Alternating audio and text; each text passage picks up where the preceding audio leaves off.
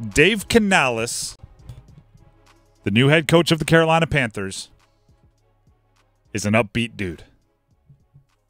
He's optimistic.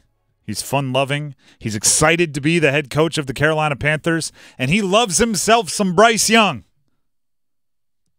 It's funny. There's two messages that the Panthers very obviously want to get out to the public. One is all their coaches are in alignment, along with the front office. And two is Dave Canales loves life.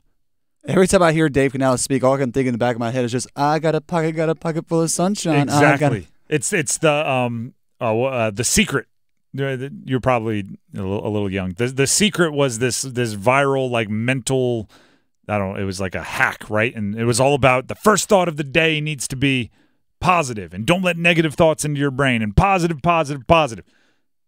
Dave Canales has read the book. I feel like he has one of those affirmation signs by his bed that he, like, flips over every day. He's jumps out of bed and just immediately starts doing push-ups. It's the Saturday Night Live guy, right? And doggone it, people like me.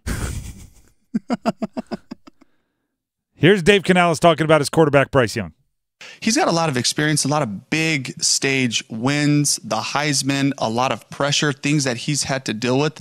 I'm going to lean on that experience. I'm going to lean on his poise. One of the first things I mentioned about Bryce is when you watch him play in college football and you saw him in those big games on TV, whether it was early in the season or whether it was later in the season against really good opponents, if you look behind the face mask, the eyes are the same. His countenance is the same, and he's just cold-blooded. And so those things were what really, encouraged me to say this is going to be the top guy coming out because he's the guy. He is him. Is that what people say nowadays? He is him. Yeah. So, sure. You just called Bryce Young cold-blooded. I like that. Yeah. I like hearing that. And so now it's about just giving him tools, giving him the green light to use those tools in an appropriate fashion and playing a brand of offensive football that we're proud of. That interview being conducted by Kay Adams. Canales sounded a bit like me with the TikTok conversation earlier, right? Like, he is him. Is that what the cool kids are saying? Hey, to tell you, 2 people have texted me already saying they love the TikTok song. So, oh, well. This might be the new trend whenever I produce. There we go. Few things. First of all, there's only one way Dave Canales would be able to say what he just said to Kay Adams about Bryce Young's face, right? Because if you're just watching, like, the coach's film is zoomed all the way out to see the entire field. You see all 22, right? You see the entire field. There's 2 angles, one from the side, one from the end zone. You watch them both. That's how coaches traditionally watch film. You can't see facial expressions. Dave Canales went back and watched the TV cut of Bryce Young's Alabama games and was paying attention to when they zoomed in on the quarterback. This dude's been thorough in his evaluations of Bryce. There's only one way to know that in the early games of his Alabama season when there's less pressure and the big games later on when the Heisman was on the line, when the national championship was on the line, when the SEC championship was on the line, that he had the same facial, cool, calm, collected, what do you call him, a cold-blooded. Like, there's only one way to know that, and that's from the television copy. Or being on the sidelines, and Dave Canales was not on the sidelines for Alabama. So, thorough. Here's where I'm at with Dave Canales. I trust his enthusiasm and energy. I trust his vibe. I was a little worried early on that he was doing his best Pete Carroll impression, where he just thought that's what good coaches do because he had been around Pete Carroll so long. So he was up there doing like a caricature.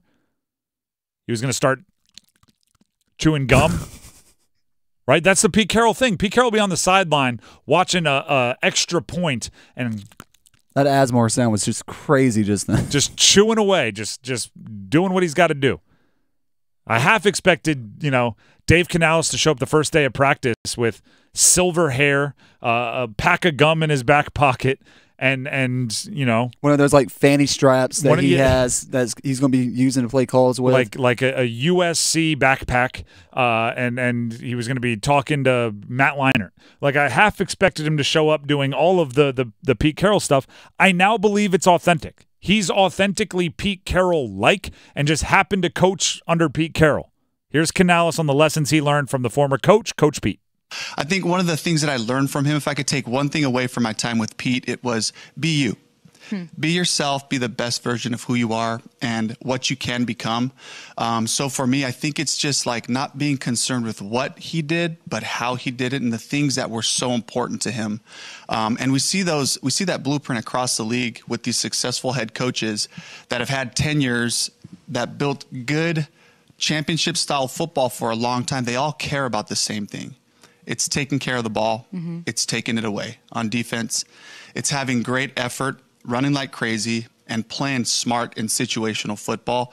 Those are the key pillars, the key tenets that a good football foundation is built on. So that's really what I want to do here. I trust his enthusiasm. It's now about the X's and O's, and that is more important. If you listen to both answers we played for you, the answer about Bryce Young and the answer about Pete Carroll, the first half, and if you don't remember them word for word, I'll break it down for you. The first half of those answers was very wishy-washy, right?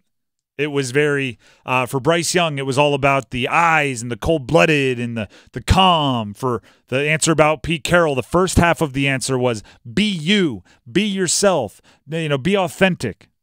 The second half of those answers got more nitty-gritty, right? The second half about Bryce Young was we need to surround him with the players that allow him to run the offense more effectively. For Pete Carroll, at the end, it started getting into his foundational football beliefs, right? It got more nitty-gritty. That's the part that I still need to see from Dave Canales, and we won't until games start. I'm not knocking him for not having shown us it yet, but I am saying that's now the question. At least he's not making any open-ended promises right now. I mean, I feel like he's just going to win 9 games this year. I feel like he's just going through his game plan, what he has, where he's going to put in place to build Bryce Young's career, make him successful with the pieces around him. Bryce Young will be in a healthier environment this year. I'm confident of that. The coaches won't be as Game of Thrones backstabbing trying to get the throne. The offense will be built a little bit more cohesive rather than trying to blend a bunch of different systems together from a bunch of different coaches who come from a bunch of different coaching trees. He will be in a healthier environment as a like social environment that it'll be better for Bryce. Will it be a better team around Bryce? We still haven't seen. Will it be an offense that is more built to his skill set? That we haven't seen, and there's no way for us to see it, and you have to give him time to go through free agency and the draft to do it. But that's where we're at with Dave Canales. I now with a certain amount of time spent hearing him at the combine, at the intro press conference, in interviews, now with Kay Adams, I believe the enthusiasm and authenticity is how he rolls. That's Dave Canales at his core. That's good. That's important. It's way more important to get the football right. That's next on the to-do list.